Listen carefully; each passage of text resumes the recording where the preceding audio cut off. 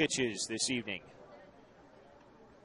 Now it'll be the right-handed hitting Kristian Brito. He grounded to third in the second and struck out in the fourth.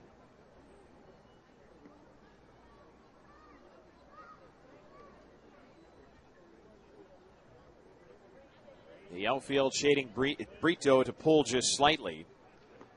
Deetz taking the sign. Now kicks into the windup, and the righty offers. Slider, swing and a miss by Brito. No balls and one strike.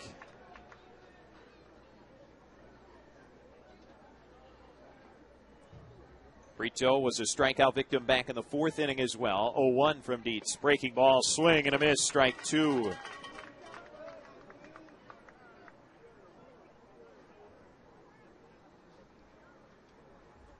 Deetz now ready to throw his 100th pitch of the night. And now time called.